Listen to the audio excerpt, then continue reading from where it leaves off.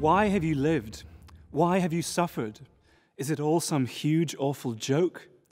We have to answer these questions somehow if we are to go on living, indeed, even if we are only to go on dying. These are some of the questions Mahler said he posed in his colossal Second Symphony, entitled The Resurrection. Gustav Mahler had a spectacular career as a conductor that would eventually peak with two extremely high-profile appointments. First as Generalmusikdirektor of the Vienna Staatsoper, and later as the music director of the New York Philharmonic. His fame as a composer always trailed behind that of his conducting, but in 1888 he was still relatively unknown even as a conductor, having recently got his first significant post at the Leipzig Opera. But more importantly, he discovered Des Knaben Wunderhorn, the boy's magic horn, an anthology of German poetry with a deeply romantic vein. Something in the poetry resonated with Mahler, unleashing his creative powers. For the next decade, almost all his music was in some way connected with the poetry. Mahler lived at a time in musical history when everything was growing. Orchestras were getting bigger, compositions were getting longer, and the harmonic and emotional language of music was getting more and more complex. We call this trend maximalism, since everything was being pushed to the limits. Just think of the difference between a Strauss tone poem written in the 1880s and Haydn's final symphonies, which were written only 70 years earlier. The speed of the evolution of musical style during the 19th century was dizzying. This helps us understand the enormous scale of Mahler's compositions. He once said to Sibelius, another but entirely different 20th century symphonist, "A symphony must be like the world. It must contain everything." Like many others of his generation, Mahler was often happy to provide programs or poetic descriptions of his music, perhaps because he spent his life conducting drama in the opera pit. At a first glance, the 80-minute-long Second Symphony may seem daunting, but by following the story as Mahler outlined it, it unfolds as a thrilling and terrifying psychological drama. So let's dive into the first movement. Mahler wrote this in 1888, 5 years before the rest of the symphony, originally thinking of it as a standalone piece entitled Totenfeier, meaning funeral rite. He described it as depicting the death of the hero of his first symphony, which ends in great triumph. The second begins with a great shudder in the violins and an angry, defiant growl in the cellos and basses.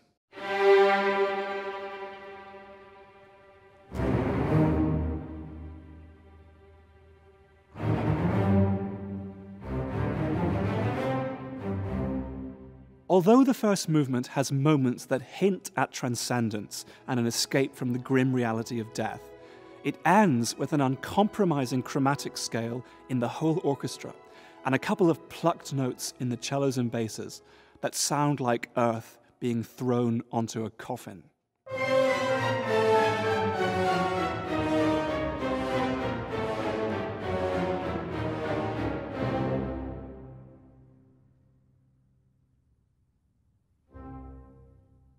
There follows an abrupt change of musical character.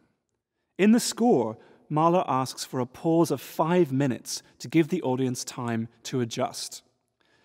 He explained the break to a conductor friend like this: "This is my fault, and it isn't lack of understanding on the part of the audience. The andante, the second movement, is composed as a sort of intermezzo, like an echo of long past days from the life of him who we carried to the grave in the first movement, but while the sun still smiled at him."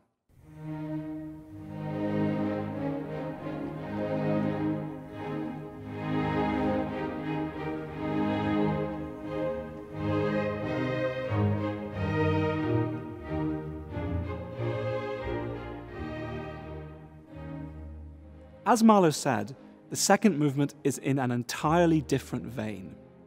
He uses a very characteristic German word in the score, Gemütlichkeit, which means a sense of homey comfort, like sitting around a fire on a lovely old sofa with a dog at your feet.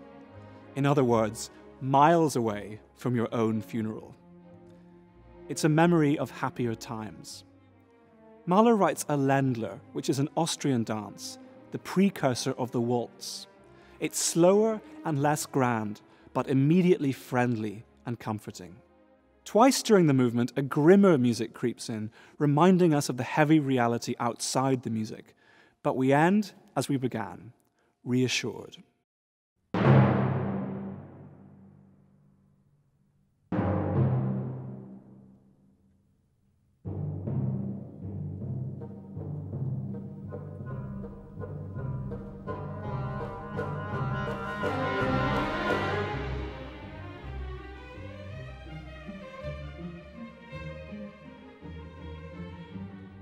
The third movement is the nemesis of the second. Mahler uses a song he had recently written entitled St. Anthony of Padua and the Fishes, a poem from Des Knaben Wunderhorn. The poem describes how St. Anthony gets up to preach on Sunday, but his church is empty, so he goes down to the river and delivers his sermon to the fish. The fish listen to his sermon with great interest and then return to their business as if nothing had happened. It's a sarcastic metaphor for life's futility. The text is deeply cynical, and Mahler writes a slithery, sinister kind of music to reflect that. For the version of the song in the Second Symphony, he removes the singer, but all the meaning is still there. We're back in reality, this time looking at one of the more unpleasant episodes of our hero's life. Mahler now faced the enormous problem of how to write a finale that could answer all the questions he'd posed in the earlier movements. This is a problem that plagued composers for centuries. Think of Eroica, Beethoven's Third Symphony. The first movement seems to span the entire gamut of human feeling. So what can you do next? Beethoven's solution in his symphonies was often to write something joyful, but deliberately lighter in character. But for a romantic like Mahler, that solution wouldn't work. The finale needed to be even bigger than the first movement, all-encompassing and convincingly optimistic. It's interesting, whereas for Tchaikovsky, writing at almost the same time as Mahler, his Sixth Symphony, which we call the Pathétique, could begin with death, have two movements of retrospective thoughts, and then conclude with a finale that also ends with death. For Mahler, a German romantic, and Beethoven's heir, death could only be followed by resurrection. There had to be something more. Although later in life, especially in the Sixth Symphony, he would tell a much darker story, it's clear from his writings that he knew the second had to end with life rather than death. To help bridge the gap between the everyday world of the middle movements and the enormity of the finale, Mahler inserted another song with a text from Des Knaben Wunderhorn, this time entitled Irrlicht, or Primeval Light. Unlike in the second movement song, this time Mahler keeps the voice in the symphony, a mezzo-soprano who acts as a humanizing comfort, a mother-like figure for our hero. After the slithery, sinister music of the third movement, the sound of the mezzo quietly singing the words, "O red rose," is incredibly moving and reassuring.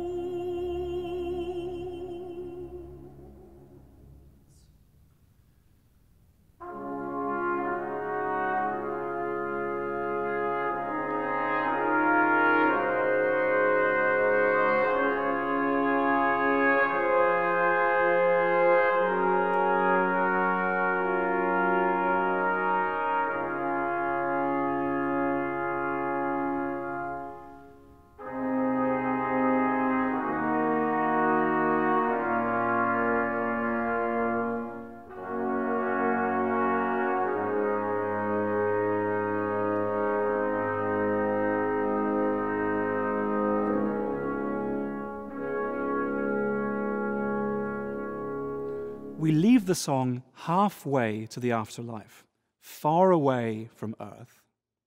But the finale interrupts with an horrific scream in the orchestra.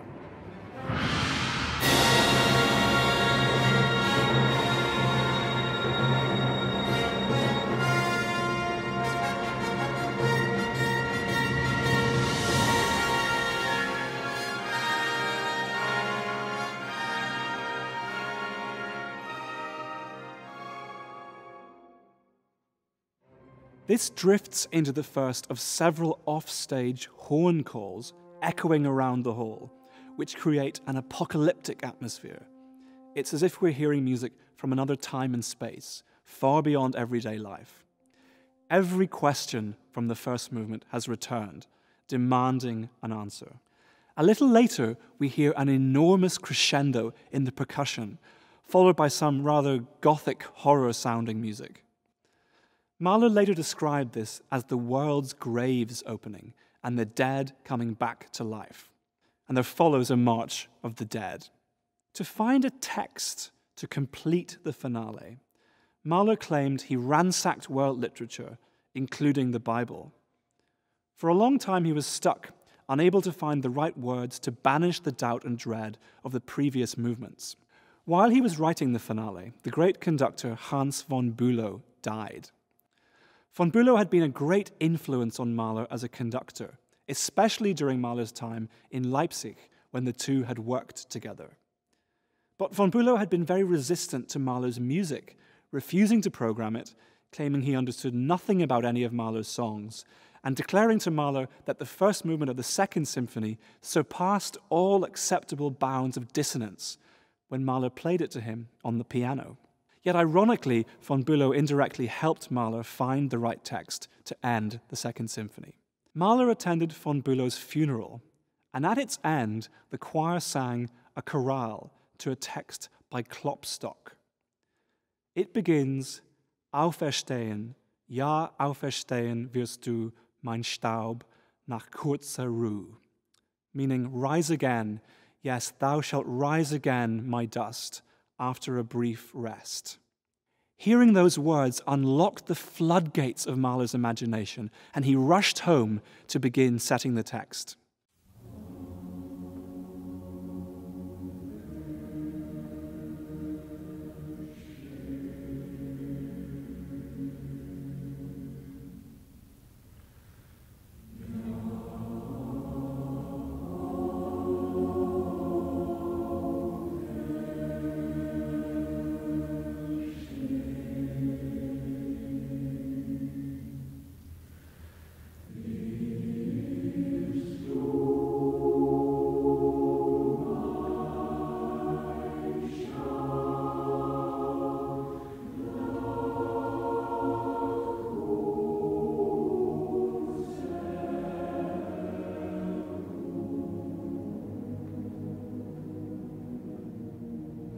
He sets it not with triumph, but for a chorus singing extremely softly, almost inaudibly.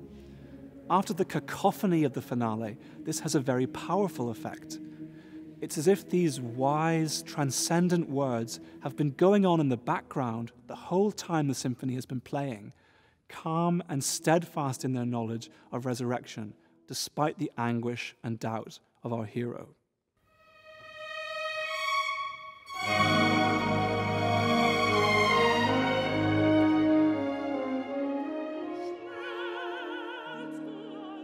Having begun the finale, Mahler wrote to a friend on June 29, 1893, charmingly comparing the composition to childbirth. He wrote, "This is to announce the happy arrival of a strong and healthy last movement of the second. Father and child are faring appropriately in the circumstances. The latter is not yet out of danger."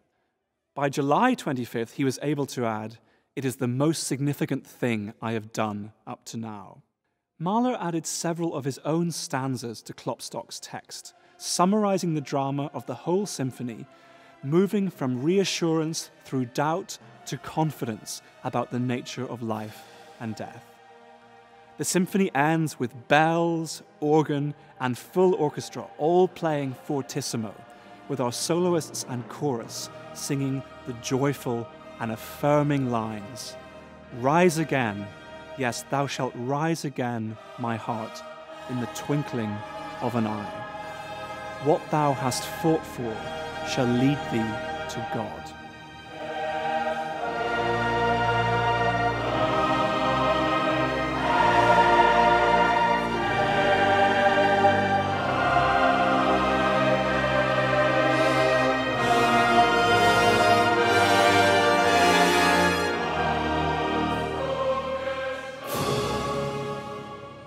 But this isn't religious music, it's humanistic. Like many composers before him, Mahler struggled to find a text that communicated a universal message of human optimism without resorting to familiar religious imagery. Just as in Beethoven's Ninth Symphony, Mahler's Second proclaims a message of universal hope for all mankind. The effect of Mahler's words, coupled with the overwhelming power of his music, silence all doubts, and without knowing quite how, we are left with a feeling of tremendous elation and confidence that death is not the end for our hero or for us.